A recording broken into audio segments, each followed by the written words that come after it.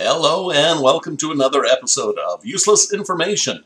My name is Daryl Woods down here in the lower left-hand corner, working adult services at Hollywood St. Paul's, and today we're going to be talking about Christmas music, just random facts about Christmas music. So everyone's familiar with Rocking Around the Christmas Tree, and that kind of rather mature voice that she has came from a Brenda Lee, who was only 13 years old when she recorded this song in 1958. Jingle Bells was written to be a song celebrating Thanksgiving. Meanwhile, Joy to the World was meant to be a song celebrating Easter, and Auld Lang Syne wasn't meant to be associated with any holiday whatsoever. So Guy Lombardo had his orchestra that used to play with the dropping of the ball in Times Square, and one year it was televised nationally, it was on the radio nationally, and after the ball had dropped and everybody was kind of wrapping up, they played the song Auld Lang Syne to kind of indicate, yeah, the roll the credits, we're all done here. And apparently that was so popular that he did it again the next year, and then every year following, and it just kind of came to be associated with something that you did on the stroke of midnight on New Year's.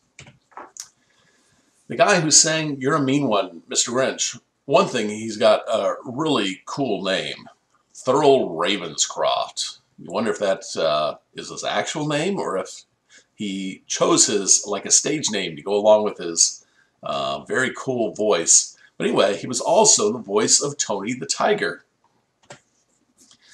The only Christmas song that ever topped Billboard's Hot 100 is the Chipmunk song. And as goofy as it is, this is one of the few Christmas songs that really kind of cheers me up. I don't know why. I find it fun. So Eartha Kitt recorded a follow-up to her hit Santa Baby with a single called This Year's Santa Baby. Exact same song, changed some of the lyrics, and nobody was having it. Absolutely, very few people fell for that and bought essentially the same song with different lyrics.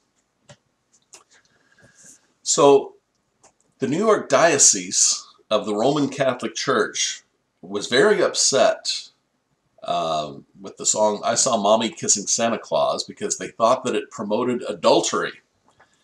And it actually took Jimmy Boyd, another 13-year-old who recorded a Christmas song, to go before the board at the New York Diocese and explain the premise of the song to them before they finally went, oh, okay, I guess that's all right then. The #1 best-selling song of all time across all genres is White Christmas by Bing Crosby. We'll see the song come up again here in a little bit. Another band that is closely associated lately with Christmas is the Trans-Siberian Orchestra. None of them are from Siberia. They're from Manhattan originally.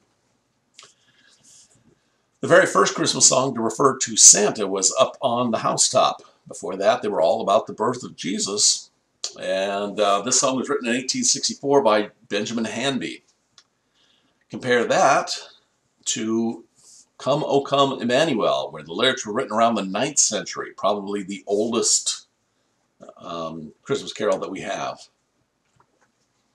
So I got 4 guys up here and a list of some of the songs that they wrote.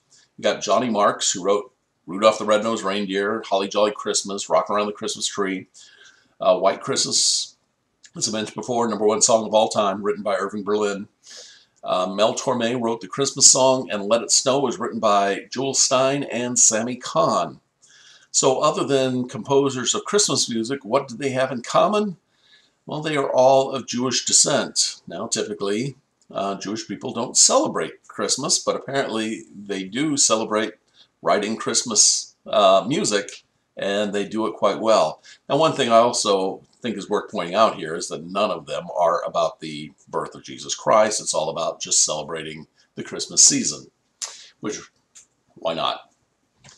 All right, so I got most of my information from these 3 sources here, and I want to send a special thanks to Maya, who did such a nice job, as she does every week, creating these slides and picking out the images for us.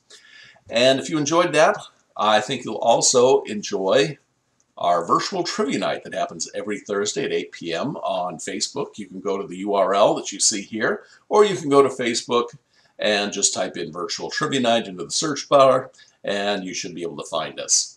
I'm there almost every week, and I have a good time, and I'm sure you will also.